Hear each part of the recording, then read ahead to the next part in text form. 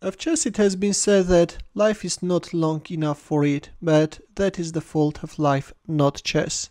William Napier.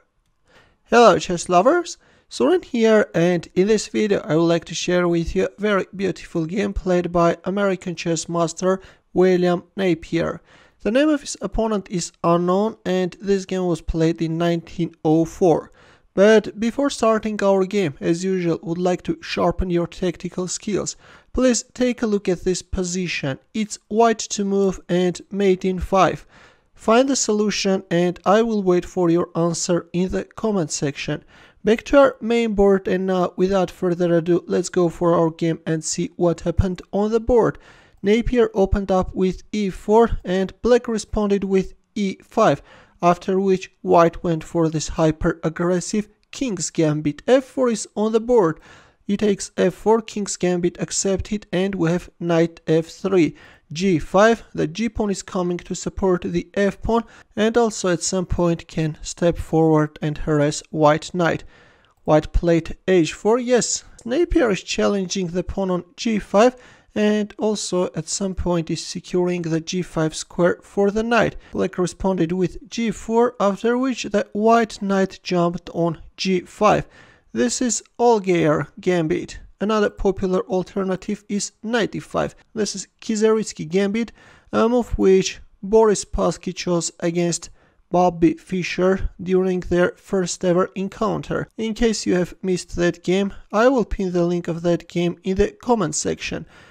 In our game after g4 we have knight g5. The idea is to go for knight takes f7 sacrifice, and yes, after h6 knight takes f7 is on the board.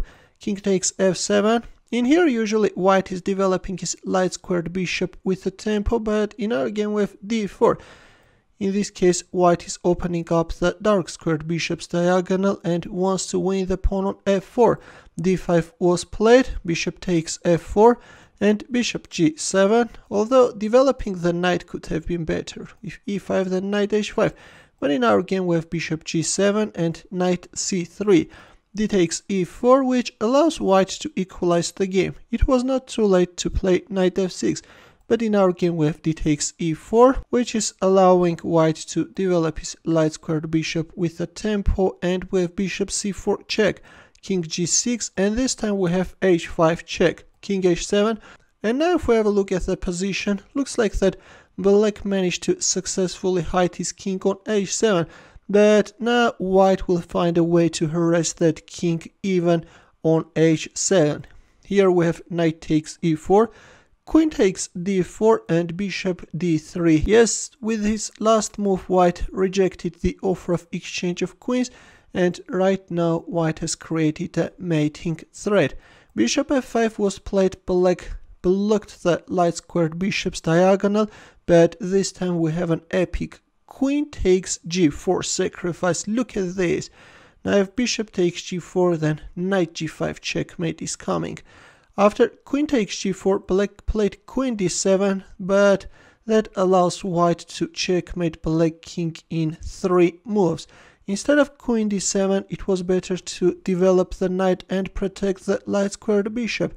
And at the same time, in this case, black is freeing the g8 square for the king. If knight g5 check, then h takes g5, and if bishop takes f5, then king g8. And yes, in here white can give a perpetual check. By the way, after bishop e6, playing king f8 is not a good idea because of this rook f1, and white is managing to create dangerous threats. Let's go back, but in our game after queen takes g4 we have queen d7, and actually we have reached the critical position, and you can pause the video and try to find mate in 3. Ready?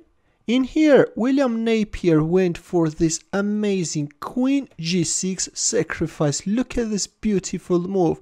Bishop takes g6 is forced, after which we have knight g5 check. Yes, white is also sacrificing his knight. H takes g5 is forced, after which William Napier captured on g6 with the pawn, and we have a brutal checkmate on the board. Look at this beauty, guys. What an amazing final position. Thanks for watching. If you like this final combination, give the thumbs up. Also, share this beautiful game with your friends, let them know about this majestic game. For more games, consider subscribing to my channel, and I will see you in my next video. Take care.